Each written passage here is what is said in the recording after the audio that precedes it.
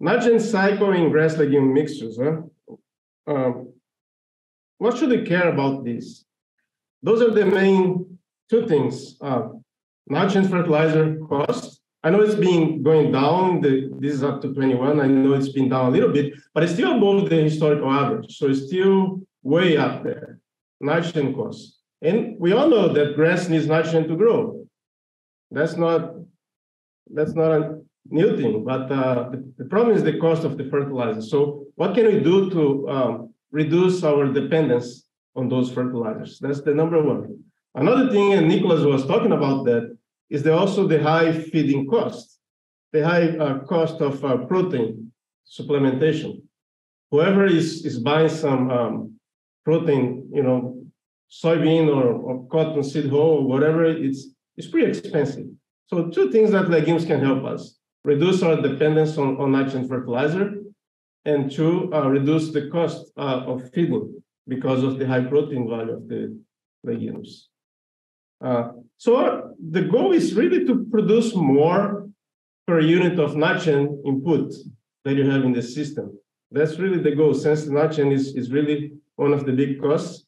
And also legumes can also help, besides reducing nitrogen fertilizer cost and improving nutrition, can help with other ecosystem services. We have some data from all the group here from Florida showing, and other colleagues from other states as well, showing that legumes can also improve habitat for pollinators, reduce leaching and all of that. So you also reduce some environmental problems.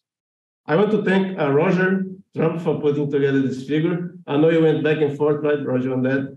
And I just want to remind you, there is a lot of nitrogen in the air. 78% of whatever we breathe is nitrogen, but it's not available to the plant. So there are basically two ways to put down. One is through the industry, burning fossil fuels and manufacturing nitrogen fertilizer. The other one, legumes can associate with soil microorganisms and then fix that nitrogen to become available to the plant. But in this cycle of nitrogen, you can see there are many things that you can try to improve. For example, the fertilizer itself, the right rate at the right time, the type of fertilizer is low release fertilizers, for example, can save you some money in terms of less losses. So that's something to improve right here.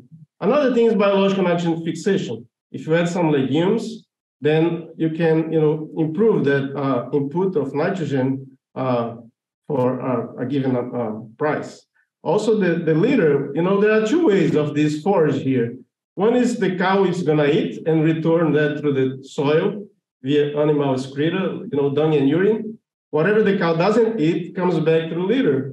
But the fact is, most of the nitrogen in a grazing system goes back to the soil. 80 to 90% goes back. There are some losses on that. And then you can also improve, for example, the litter from legumes. It has a better quality, it decays faster. And with that, it provides that nitrogen back to regrow again, compared to Bahia grass litter, for example, that is very low quality. We can also improve, for example, the distribution of feces and urine by managing better the pasture. Rotational stocking, for example, could potentially improve that. And there are ways also to reduce nitrogen leaching, and we're going to talk about some of those things today. So the fact is there are inputs and outputs and transformations in the system. And it's really important, the concept. The cows, they are not improving the fertility. They're just returning back whatever they took from the plants, right? So they're not improving. Some people have the misconcept that cows improve the fertility. But it's much better than a hay system where you remove all of those nutrients to another place. And then you need to put everything back. The cows are putting most of that back, and they do a good job doing that. So that's why grazing systems are in the long run more sustainable in terms of that. So biological nitrogen fixation, that's key. That's one of the main things, right, to add more nitrogen to the system. And I borrowed that figure from Luana, one of the students. Luana is doing her PhD now. But more legumes, more biological nitrogen fixation. That's simple like that, right? And that's rhizome perennial peanut that she collected across different places in Florida. And you know how much nitrogen the legumes can fix. Well, it depends how much legumes you have in your pasture. If you have 5% of legumes, not going to do much, but you have 30%, 40%, then you're going to have much more nitrogen. So that's key. This was I keep repeating this picture because I did that once I got here, maybe back in 2014. That's what you get if you plant unalright grass without nitrogen fertilizer. Very sorry stand. Bad, right? That's here, Marianna. Same ryegrass, but planted with crimson clover. I did not put nitrogen here. It was the same ryegrass with crimson clover, and that's with bursting clover. That tells a lot, right? It's better than a lot of numbers that I show you. Planted at the same time. Planted at the same time, yes. And those are the numbers for that picture. Well, like Dr. Dillon was saying, crimson clover is really the champion for us here, and it was in this trial as well. So ryegrass and crimson clover, that's 4,000 pounds to the acre. That's the clover biomass production and the ryegrass biomass production. If you separate, clover and ryegrass biomass, that's how much you got. And it's interesting to see that the ryegrass also benefit a lot from the clover. That's the ryegrass without nitrogen right here. And that's the ryegrass growing with the crimson clover.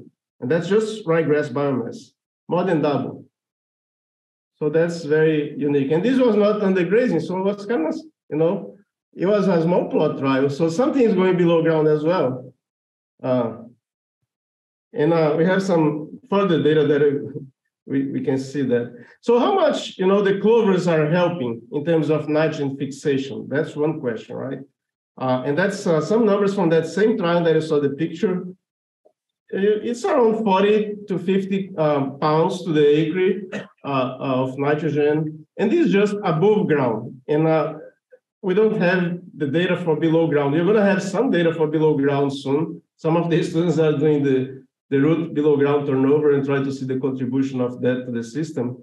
And it could be significant, but just the above ground is that. And I'm going to pay attention to those numbers because I'm going to make the argument that for every unit of nitrogen that you put through nitrogen fixation with legumes is at least 2, for every pound of nitrogen fixed is at least 2 pounds of nitrogen that you put through a fertilizer application because of the efficiency of the nitrogen cycling with the legume systems.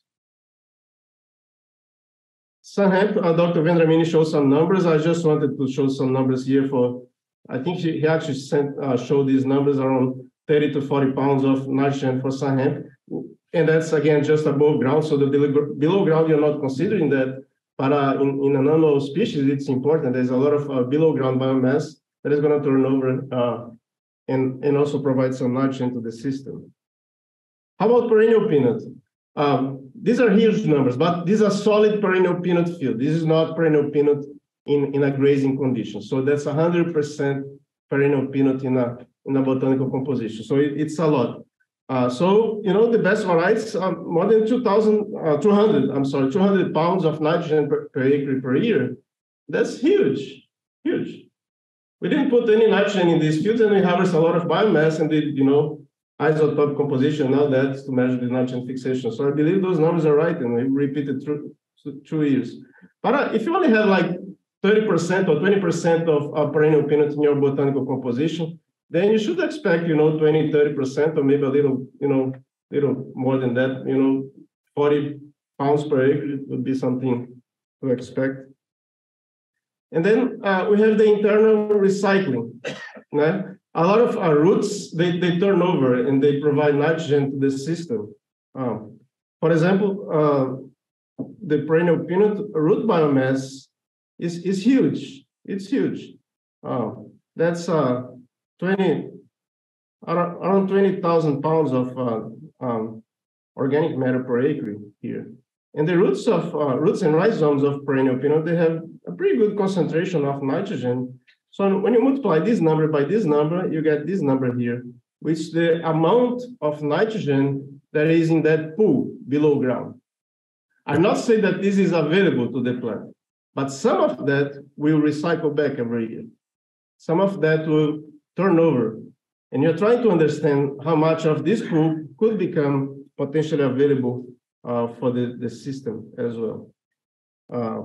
So Eric Santos, a former student, he did a lot of work on that, and we did, those little cages with perennial peanut roots to see the ingrowth, and also sample the biomass, the root biomass at a given point.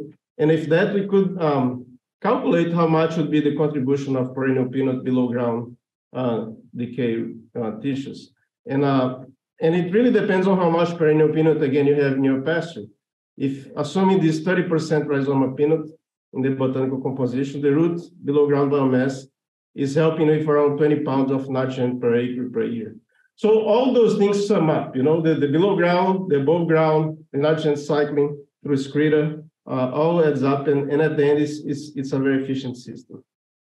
Let's talk a little bit about the litter. So like I said, whenever, for example, Bahia grass litter, it's hard to decay, it's hard to decompose compared to a legume litter, because legume litter has more nitrogen on it. So it's easier for the microbes to decay that litter from legume. And that nitrogen that is in the litter will become available to the plant later. So the faster it decays, the better, because that nitrogen cycles back faster to the system. Dr. Sonnenberger, a former student, Martha, she did some nice work on legume litter, and she played with different proportions of legume in the small litter bag with nylon litter bag. And the more legumes you see, that's the more nitrogen decayed over time. That's the proportion of legumes, and that's the remaining nitrogen in the bag. So the more legumes, the faster was the decay, and the greater was the release of nitrogen in that study. And when you oversee your Bahia grass with legumes in the cool season, you also have a fluctuation of what type of litter you have in the grazing system. David Jaramillo did some work on that. And for example, in May, June, July, you see more carbon from the cool season and from the legumes as well present in the litter. So showing that the legumes from the cool season, they are important to provide nitrogen to some degree during the summer, as well as the litter is, those annual legumes and annual also cool season grasses, they decay during this time of the year, since they're kind of annual species. And then as you move forward toward the end of the summer, getting to the fall, then less and less litter comes from those C3 species, from legumes and C3 grasses, and you see more and more litter from the Bahia grass, for example. So overall, David saw that the average contribution of the litter component going back to the nitrogen cycle was 42 pounds of nitrogen to the acre. There was not really a whole lot of difference between the system. It was around 42 pounds. So when you put together the litter, the below ground, and the dung and urine that is cycling back in that system, that's all nitrogen that is helping to make the grass grow, right? And some people ask, how does the grass transfer the nitrogen or how does the legume transfer the nitrogen to the grass? Well, the cow graze the legumes and put back the nitrogen to the system. The grass is benefiting from that, right? Also the decay below ground and several other ways. So let's get a little dirtier now on the dung and urine. They are very important, ways to return. The urine is rich in nitrogen and the dung as well. There are a lot of losses, and we're measuring some of those losses when it goes back. Again, 80 to 90% goes back to the system, but whenever it goes back, there are losses. So we're trying to understand how much of those are lost.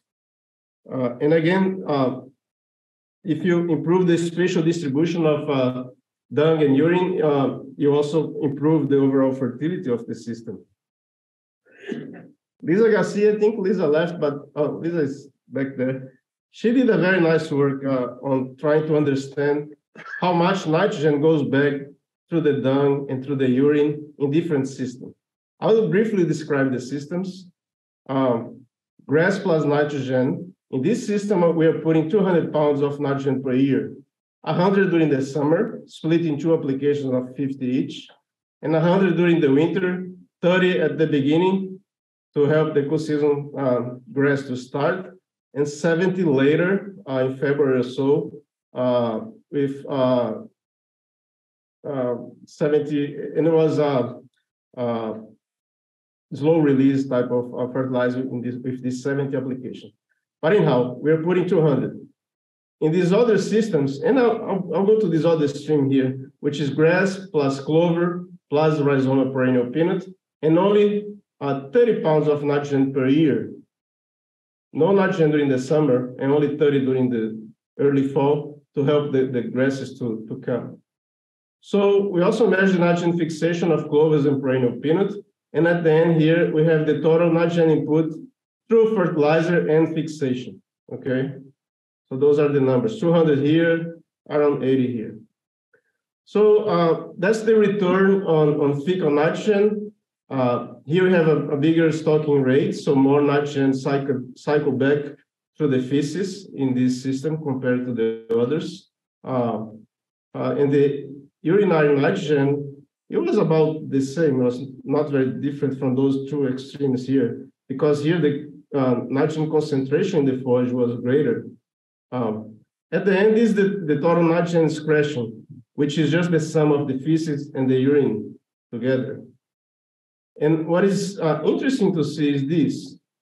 From the input of 200, only about 40% returned back as excreta here, while here about 80% returned back. And the liter was not really very different. So that tells me a lot. That tells me that the nitrogen cycling in the grass legume system is way more efficient than in the fertilizer system, because there are a lot of losses when you apply the fertilizer, and you're still trying to dig into that. A lot of ammonia volatilization. Overall, the rule of thumb is 50 to 60% of efficiency, which means if you apply 100 units of nitrogen, you get 60 or 50 because everything else is lost. So what I'm trying to say is that you cannot compare 50 units of nitrogen fixation with 50 units of fertilizer, because 50 units of nitrogen fixation is at least 2 times more value than 50 units of fertilizer because of the better efficiency in terms of nitrogen cycling in the system. So when you do the math, put the seed cost and how much it fixed, don't go like a straight relationship, because the biological nitrogen fixation is more efficient. So losses, nitrate leaching, ammonia volatilization, nitrous oxide emissions. We are trying to explore all of those. And Roger is helping me to put all together. So I'm kind of giving him a hard time recently, just going back and forth with those numbers. Dr. Makowiak, I think Sherry is not here, but she's leading an effort on nitrate leaching in some of these systems. So we have drain lysimeters trying to measure, capture, the water that is leached and the nitrogen concentration in that water. And those are the numbers, that we've been talking. A lot of nitrogen goes down the drain. It just is leached. It's really, and really depends on your management. Like if you apply nitrogen fertilizer and you get a big rain, the next day, you're going to lose a lot of that just through leaching. So, but anyhow, we try to do a good management, but even though that's the average amount of nitrogen that we lose in the fertilizer system. And we still lose a lot, but we lose at least, half of the amount in the grass legume system. So again, more efficient here. We did have, and thanks again, Roger, for putting that together in the last minute, but he's measuring some ammonia volatilization from excreta, from feces, from soil, and from urine. So urine is way more important than feces, and the soil is negligible, very little amount. But there is also a peak right after we apply the urine or the feces on the ground, as you see here. There is a peak, and then after that, those are days. After 5-6 days, there is not much going on. So we may need to reduce our sampling, right, Roger? But anyhow, big difference. But again, the ammonia volatilization was a little bigger here in the legume system in this case. But we haven't measured how much is lost through right after applying the fertilizer. That's in our to-do list. We are going to apply fertilizer and try to measure the ammonia that is lost. But the literature say it goes from 10 to 50%. So it's reasonable to expect at least 25% to 30% is lost through ammonia volatilization. Again, this is what is the percentage of the ammonia volatilization that was lost? It was a little higher in the grass legume system in this case. But when you plug this number with Lisa's data on how much nitrogen cycles back to the system in terms of feces and urine, that's how much you lose in terms of ammonia from feces and urine. So it is not like a very significant amount if you compare to, for example, the fertilizer that you're applying and you lose 25 to 30%. So yeah, there's a little more here in the legume side, but the number is not very big compared to what could happen if nitrogen from fertilizer. From N2O, nitrous oxide emission, which is another loss, I borrowed some data again from Martha Coleman, Dr. Sonnenberg's student, and she evaluated how much of the nitrogen that is applied through dung or through urine is lost as nitrous oxide, which is a potent greenhouse gas. And again, urine is much more important than feces, 10 times more. But when you plug the numbers with Lisa's data again, it's less than a pound per acre, although nitrous oxide is a very potent greenhouse gas, but in terms of nitrogen loss in the cycle, it's not very significant.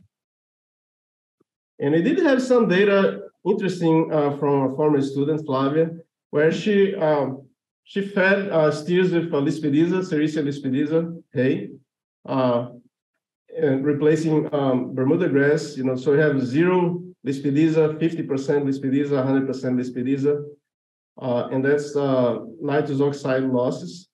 And it was impressive to see that's feces and urine, that as you put more Lispedisa here in the diet, there was a very sharp decline in the nitrous oxide emission, both from the dung, but more especially from the urine. Big reduction here. So that's something that we're still trying to figure out the reasons. We didn't explore a whole lot, the urine composition, but there are some theories saying that the Lispedisa has condensed tannins, and some products of that condensed tannins can end up in the urine inhibiting nitrous oxide emission. I know you might be puzzled with all that information and numbers, but as you put this together, and thanks again, Roger, for doing that, and we can compare the nitrogen fertilized grass in the grass legume mixture. Again, the inputs here are mainly the nitrogen fertilizer, and so those are some of the numbers that you have. How much is going back through the litter? How much is going back to the feces and urine? How much is going back through the the losses through the excreta? We still need to add here, we don't have it, the ammonia volatilization from fertilizer. And on this other side, you have the grass legume mixture. The time is gone, but at the end, I would like you to focus on this table here, especially in the last row. Those are the numbers for those systems. We've been actually, for those of you that are not aware of that system, we've been producing more gain, or pretty much similar gains, not really significant, but with a trend of being higher here in the grass legume system with only 30 pounds of nitrogen fertilizer, plus perennial peanut in the summer and clovers in the winter, compared to the grass fertilizer with 200 pounds of nitrogen. And the last row is the gain per pound of nitrogen input, 2.8, and here 7.6. So here you're producing almost 3 times more pounds of gain per unit of nitrogen input. So that's why I keep saying that the efficiency of the nitrogen cycling in the grass legume system is way better than compared to the fertilized system. So just as a take-home message, I think I'm still a believer, Dr. Sonnenberg, that forage legumes are key here to enhance the sustainability of our forage livestock system. We have unique opportunities in this region to grow legumes. During the cool season, we have beautiful clovers that can grow. I like to blend them, like Leanne mentioned, you have earlier like crimson or later like ball or red. Can mix them together to stretch the grazing season. Perennial peanut can help during the summer, or others like Ashnomini or any other that was talked today. And can reduce our reliance on nitrogen fertilizer. It can improve the diet of the animals, increase the gains, and it is good for the environment as well. Less nitrate leaching and less carbon footprint. That's something that Javier is still doing a life cycle assessment, but the trend is the much lower carbon footprint in the grass legume systems. I would like to thank the team. Without them, I cannot not do much. The whole team, the whole forage team, and also the farm crew from the unit, and all the folks here. Thank you.